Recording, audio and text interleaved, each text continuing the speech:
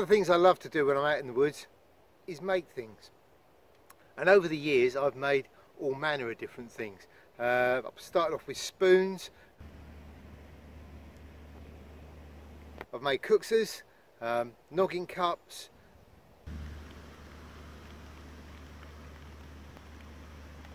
all different containers. I started off like everybody else with my little bushcraft knife, probably an axe, a folding saw, and then I progressed onto a spoon knife.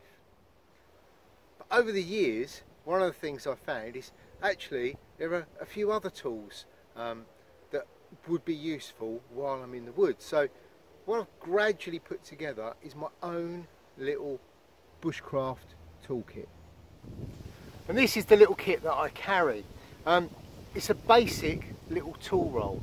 Now, rather than take lots of big full-size tools, what I've tried to do is make it so it's small and light, but it's still really useful. The idea for this came from the old chef's knife roll that I used to carry when I was a trainee chef, and it had all the bits and pieces that I needed in for a day at work. So I had my chef's knife and peelers and a palette knife, a sharpening steel, all of those things contained in this little roll. And I thought, well, that'd be a really good idea for my bushcraft stuff. The actual tools that I want, well, it's a collection of tools that I've put together over the years, and they've come from various sources. Some are bits of kit that I've just bought from various cutlery suppliers. Others are items that have been gifted to me. Other ones are items that I've actually made. The roll keeps everything nice and safe, so there's no sharp edges while it's in my rucksack. Opening it up, it's got a protective cover over the top.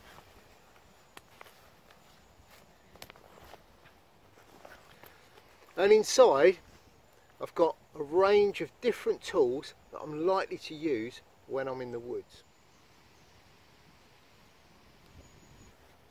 So what I'll do is I'll just run through each of the items in here.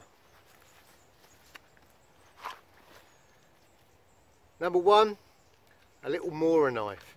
And this is a little short bladed, narrow pointed craft knife, and it's perfect for doing detail work. And yes, my bushcraft knife can do a lot of that, but for the very fine stuff, or if I need to carve very tight curves into projects, then these little Moras with a very narrow point are absolutely ideal.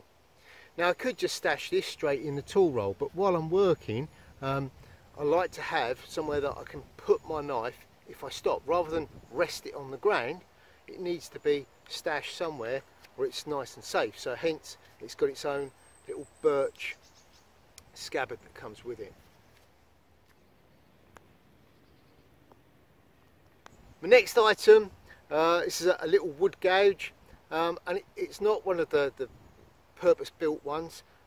This is something that's been recycled.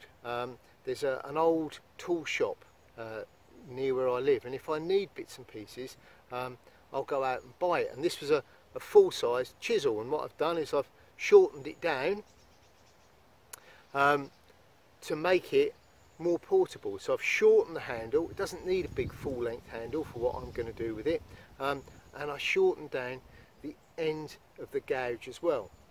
And this is perfect for when you've got to scoop out the centre of things like noggin cups if you're making those.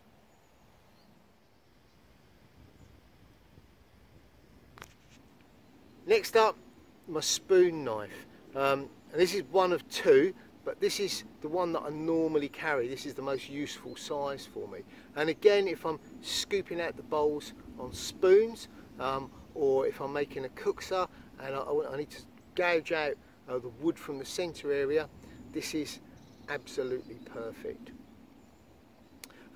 This one's a custom one, and it was made for me by Duncan down at Dorset Woodland Blades, I think it's called, and he gifted this to me years ago, and it's been absolutely superb, and I always smile when I use it because it's just a joy to use.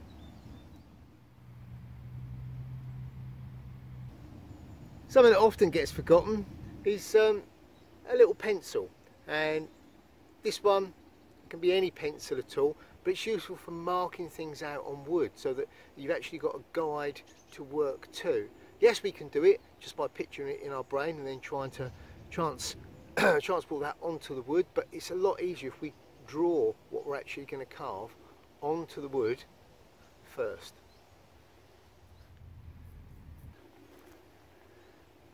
Next up, this is a little hand drill. I suppose it's a little bit like a cross between a corkscrew and a drill. And it's very good for starting holes. Now, on some of my projects, I might want to put a lanyard hole through. And what I normally do is use a bow drill, and I will bow a hole through the handle of the particular project that I'm working on. But to get me started, I normally use this, and it's a really, really useful little item. Could also be used for tapping birch. So it's a good multi-purpose little item to carry in my tool roll.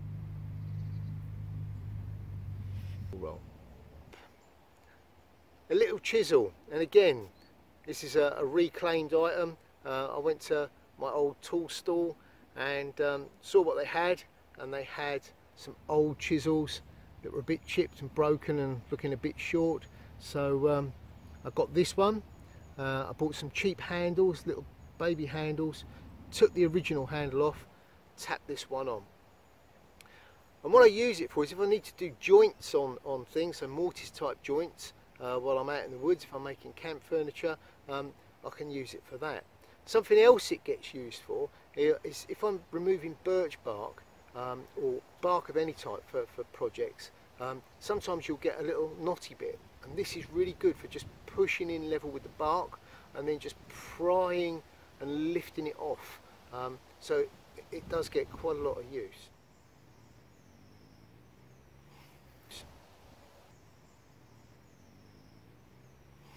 This is a little three-sided awl. It's an old silversmith's file, again from my little tool shop. And all I did with this was I put it in the fire to retemper it, and then using my sharpening stone I sharpened the end. What this allows me to do is, because it's got three sides, three cutting edges, is when I bore a hole in something and I twist it, it actually cuts a hole. If I'm working with bark, then when you push a hole through it, if you don't cut the hole, which this does, if you just push through, then you'll get a linear split starts to form. With this, it prevents it happening. Last up, a tiny little right angle gouge, and all this gets used for is embellishments. So if I want to put a pattern into the end of a spoon or the handle on a cup, or even put the hair effect on beards when I'm carving up wood wizards, I use this. And this came from a pack, and they're as cheap as anything, very lightweight, and I could do it with the point of my knife, but this makes it a whole lot easier. So those are the tools that I carry in my little tool roll. It doesn't weigh much, but it makes life so much easier, and it means that I can turn out even better projects when I'm out in the woods. And I would suggest that anybody has a go at putting one together. As I said, it needn't cost the earth. Most of my tools came from the tool shop that sells old house clearance type tools and vintage tools. And I think the three of these, in fact I think there were four when I originally got it, I think cost me about £6. So they don't cost a fortune. It takes a little bit of time to resharpen them and get them back up to what you actually need, but it's well worth the time and the effort.